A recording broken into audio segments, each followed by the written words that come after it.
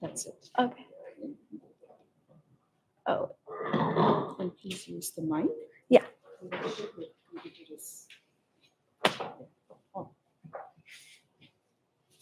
Namaste. I am Shruthi Venkataraman from Frisco, Texas.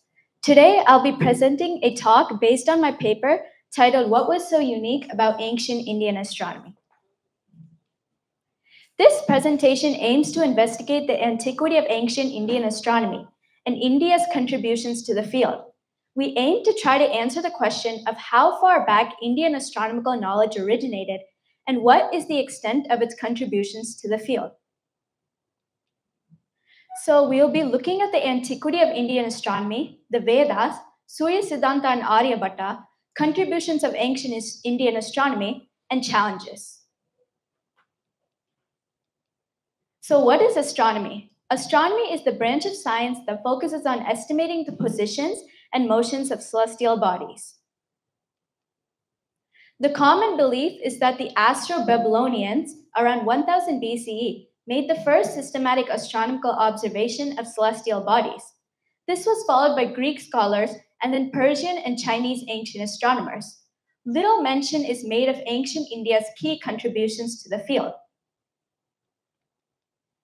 However, when we look at the Vedas and Siddhantas, such as Aryabhatta and Surya Siddhanta, there are clear mentions of astronomical events from many millennia ago, mentioning some events from as far back as 21st millennium BCE. It would be nice to know the truth. So the primary purpose of Indian astronomy has been to understand direction, location, and time. Dik Desa Kala Jnana. Indian astronomy has developed from the period of the Vedas, Vedanga Jyotisha, to the present-day Siddhartha Darpana of Srimanta Chandrasekhara. These ancient texts, such as the Vedas and Upanishads, were used to calculate the motions of the sun and moon, as well as their movement across rasis and nakshatras. The Indian calendar Panchanga played a crucial role in determining dates and times for various social, religious, and cultural functions. The Panchanga pervades the daily life of the people. There are approximately 15 different calendrical systems prevalent till date. This is a big purpose of ancient Indian astronomy as it determines the dates and times. Jyotisha Shastra consists of cosmology, cosmogony, earth studies, astrometry, planetary studies, time studies, and uses yantras, which are instrumental tools to model celestial movements. So Panchanga is purely based on astronomy. All items in Panchanga refer to time units that require advanced mathematical models. This is used by people all over India even today. It talks about many elements of time, and most importantly, the following 5 items: Tithi, Nakshatra, Vara, Yoga, and Karana, whereas the Gregorian calendar is completely arbitrary and has no reference to astronomy. So how far does ancient Indian astronomy go? Does it predate other astronomical civilizations? Well, the Rig Veda, believed to be the earliest of the Vedas, has been of interest of researchers who have done extensive work to find its antiquity. Some have concluded that the Rig Veda mentions events that are at least 21,000 years old. Surya Siddhanta researchers have found references in the text to the longitude of nakshatras around 580 CE, the obliquity of the Earth's axis around 2900 BC, the equation of the Sun around 5300 BC, the latitude of nakshatras around 7500 BC, the 2 pole stars around 12,000 BC, and Abjit 28 to 27 nakshatras around 14,500 BCE. Research also indicates that Surya Siddhanta is at least 14,500 years old, and updates go even far back up to 38,000 BCE. I would like to credit Mr. Nilesh Oak for these references. In the Chandogya Upanishad of the Samaveda, during a discussion between Guru Sanat Kumara and student sage Narada, Narada answers a question asked by the Guru. Before I teach you, I would like to know what have you learned so far? Sage Narada lists various fields of knowledge that he has learned, and one of which is the knowledge of astronomy. Narada mentions this sloka as Nakshatra Vidya, which is the science of stars. This shloka shows clear evidence that knowledge of stars have been known to even students since Vedic times. I'll read the sloka said by sage Narada. Rigvedam Bhagava Adyami, Yajurvedam, Samavedam, Atharvana Chaturtham, Itihasa Puranam, Panchamam, Vedanam Vedam, Pitryam, Rashim, Devam, Nidim, Vako Vakyam, Ekayanam, Deva Vidyam, Brahma Vidyam, Bhuta Vidyam, Kshatra Vidyam, Nakshatra Vidyam, Sarpacha Devajana Vidyam, Etad Bhagava Adyami. So the Rig Veda talks about the moon's orbit that is divided into 27 equal sections, each of which is called a nakshatra. The Satapada Brahmana in the Rig Veda describes 34 lights, which are interpreted to be the sun, the moon, the 5 planets, and 27 nakshatras. The Rig Veda also mentions the sun as being a star. It portrays the sun as the sole source of light in the universe, responsible for changing seasons and the Lord of the world. According to Atharya Brahmana, the sun also generates wind. Gravity is also mentioned in the Rig Veda. The Rig Veda explains the gravitational effect of the solar system keeps the earth stable.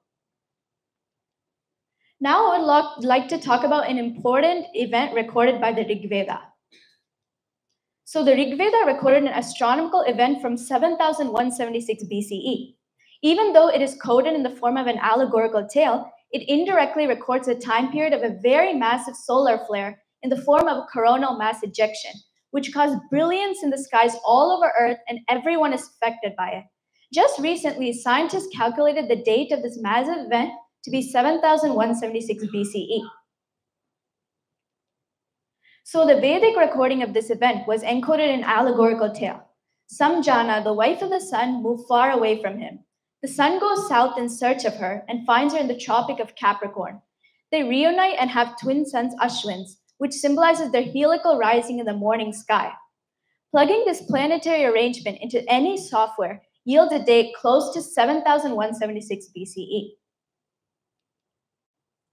Surya Siddhanta, an ancient book on astronomy full of highly advanced and accurate treatises, made many great contributions to astronomy. Surya Siddhanta is globally renowned for its advanced scientific and astronomical understanding of the universe. The text describes rulers to calculate the motions of various planets and the moon relative to other constellations. It describes the Earth as a spherical shape and calculates the Earth's diameter as 8,000 miles, the moon's diameter as 2,400 miles, and the distance between the moon and the Earth as 258,000 miles. It also gave the estimate of 54 arcseconds per year and the Earth's wobbling due to the precession of the equinoxes. Surya Siddhanta has said that there are 2 pole stars, one each around the north celestial point and south celestial point. It also talks about the Earth's obliquity being 24 degrees. Now let's talk about an important astronomer who made many great contributions and also explained astronomy from the Vedas in detail. In the 5th century BCE, the notable Indian astronomer Aryabhatta introduced a new solar system model, positioning the sun in the center of the universe and explaining that the Earth is round. This is the heliocentric model. This heliocentric model was groundbreaking for its era. Aryabhatta also noted that the ratio between the rotations of the Earth and lunar orbits to be approximately 27.39, which stands as one of the earliest calculated astronomical constants with such high accuracy. He also estimated the length of the Earth shadow, the moon shadow, and the duration of the eclipse. He explained shadows, Rahu and Ketu, as ascending and descending nodes. Aryabhatta has also made tremendous contributions to astronomy through the use of mathematics. Some of them include Aryabhatta giving the approximate value of pi, devising a math formula to estimate the duration of a year, and solving many difficult equations to make astronomical contributions. Other contributions of Indian astronomy include the lunisolar and sidereal calendars. This helped decode events in Vedic literature. For example, the Mahabharata states Bhishma passed away during the lunar month of Falgun at the start of Uttarayan, which occurred on 31st January in the Mahabharata period. Today, the winter solstice falls on December 21st, with the lunar month being Margashishra. Since then, about 3.5 lunar months and rasis have shifted away from the winter solstice. Another contribution is the calculation and prediction of eclipses. In an instance in the Rig Veda, Maharishi Atri predicted that a solar eclipse would occur. The eclipse he observed is estimated to have occurred either in 4677 BC or 4202 BC. It is interpreted that the Rig Veda is talking about Atri using a Turiya device to estimate the angle between the sun and the moon. Atri had understood the eclipse model to predict when eclipses would occur, which is when the angle between the sun and moon is 0 degrees. Now let's discuss how ancient Indian astronomers determined and used the celestial circumference for GPS and navigation. Let's look at the importance of the 3438 radius. The number of 3438 came from mathematical sophistication with naked eye resolution. The circumference of a celestial sphere is 21,600 arc minutes. If you take the circumference and divide it by 2 pi, you get the radius of 3,438. Now, why is this even significant? This calculation allowed navigators to determine distances traveled and positions on Earth by estimating arc minutes from a particular star. This discovery was way ahead of its time, and this phenomenal number is used in all tables of Surya Siddhanta. In Rigvedic times, a ship's captain could figure out how far the ship had traveled by observing the sun during the day and the stars at night. This was also employed for astronomical calculations and time units. So what challenges came in determining Indian astronomical contributions? Of course, Western civilizations influenced this. When Western civilization became aware of Surya Siddhanta around the 18th century CE, they translated the text claiming that Surya Siddhanta was a 1500-year-old text. They made hasty and incorrect assumptions when dating Surya Siddhanta. This played a humongous role in shaping what society today thinks about in regards to India's astronomical contributions and antiquity. Although the Greeks are credited for most astronomical and mathematical achievements, they were very late in grasping concepts that were mentioned in the Vedas and Rishis, like Yajnavalkya around 2800 BCE. In the Homeric tradition written by the Greeks, it is claimed that the earth is flat and floating on water. Even in 300 BCE, Pythagoras did not know what the earth rested on. Aristotle also didn't understand what the earth was resting on and didn't have any concept of gravity, much like Archimedes. On the other hand, the Rig Veda and the Brihadarika Upanishads articulated the concept of gravity much before the Greeks and Isaac Newton ever did, which is something that's not commonly known.